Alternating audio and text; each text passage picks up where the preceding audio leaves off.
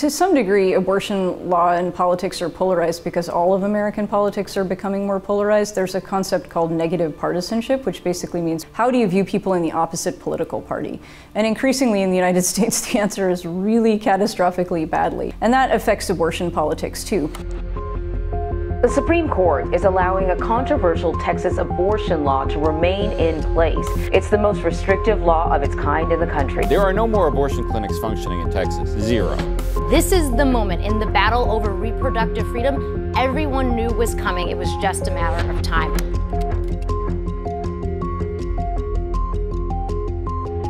Officially, it didn't overturn Roe v. Wade, although obviously, for all intents and purposes in the state of Texas right now, Roe v. Wade is gone because the law prohibits abortion when a doctor can detect fetal cardiac activity, which is usually 6 weeks into a pregnancy, which is usually about 2 weeks after a missed period. So banning abortions at that point in time covers about 85 to 90% of abortions in the state of Texas.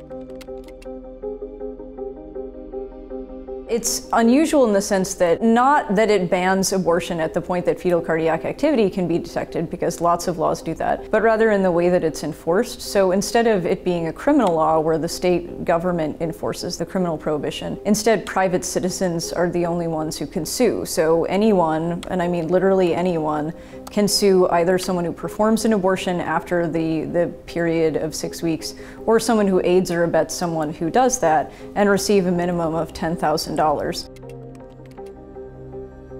It's basically left to bounty hunters, right? I mean, that's really what this is, which is going to be a combination of sort of professional bounty hunters, right, which is going to be primarily anti-abortion groups, and then it's just going to be ordinary people who want to collect $10,000, right? I mean, that could be family members, neighbors, friends, anyone who wants this money.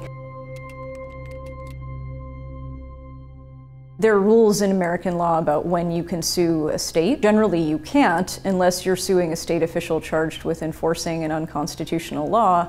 Texas is arguing essentially there is no state official doing this because state officials are prohibited from suing. The only people who are allowed to sue are private citizens. So far, all the government has done is just filed a complaint.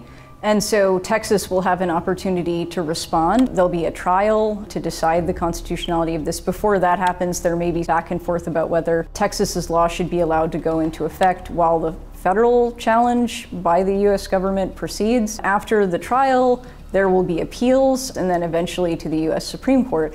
And if all of that sounds like it's going to take a really long time, it's because it does, right? We're talking a matter of years, not months. We saw a pretty big uptick when Brett Kavanaugh joined the court. Kavanaugh, of course, was different in the sense that he wasn't only a conservative, but he was replacing the long-term swing vote on abortion, Anthony Kennedy. And then when Amy Coney Barrett joined the court, we saw another big surge in restrictions because there was some question about whether Chief Justice John Roberts would be willing to overrule Roe entirely. But with Barrett on the court, you don't really need Roberts anymore to get to 5 votes to overturn Roe because there's a 6-justice conservative majority. We already know, at least based on what we're seeing now, that between 20 and 25 states would be expected to criminalize all or most abortions. The precise numbers are hard to figure because they're proverbial swing states, right, where we don't know ahead of time what policy they would set.